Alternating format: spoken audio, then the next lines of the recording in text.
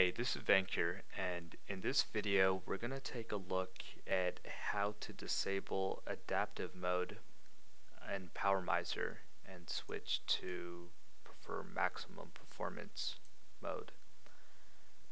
If we were to simply do this, click quit, this would work until we reset the computer, and at that point it would revert back to adaptive mode, and we have to make this change again, which does not make too much sense, and that's probably why you're watching this video.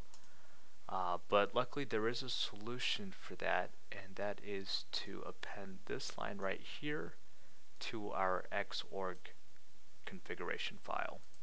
Now I'm going to go ahead and do that right now, but while I open this up, let's have a look at what we're doing up there.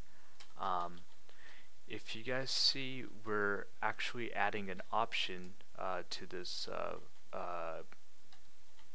configuration file, and let's bring this to back here.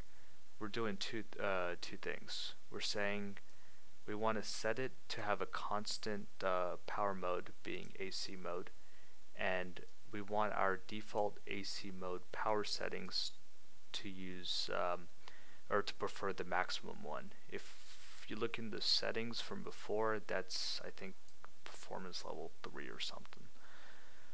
So let's go ahead and copy this, go back in here, and paste that right there, save it, and we're good to go.